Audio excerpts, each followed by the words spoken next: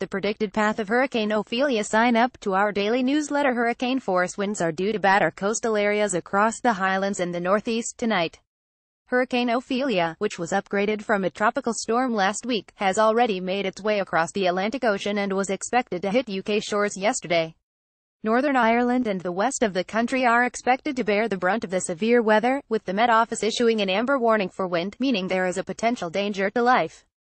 But the rest of Scotland will not escape the gales, with the yellow warning in place across much of the country, and winds between 5,070 miles per hour anticipated to begin later today and last until tomorrow lunchtime.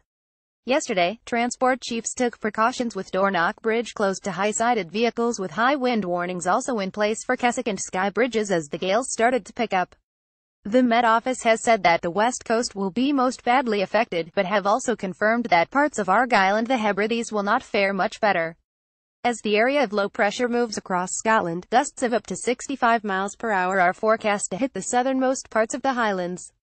It will then change course and head east, where 4,550 miles per hour gales will pass across eastern Aberdeenshire before advancing into the North Sea by tomorrow afternoon. Mike Redding, forecaster, added the worst affected areas will be by the coast, and people should be careful to steer clear of locations where waves could potentially come over the sea defenses. Meanwhile, islanders are being offered the chance to rearrange their Loganair flights free of charge.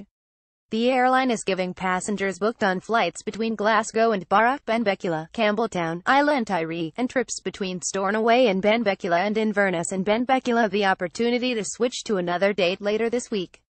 Jonathan Hinkles, Loganair managing director, said the possibility of weather disruption to our flights has increased, and we are therefore offering customers booked to travel on certain routes on Monday and Tuesday the opportunity to voluntarily rearrange their travel without charge. If you hold a confirmed reservation on any of these routes on Monday or Tuesday, you can change your reservation to any available Loganair flight within the next 7 days.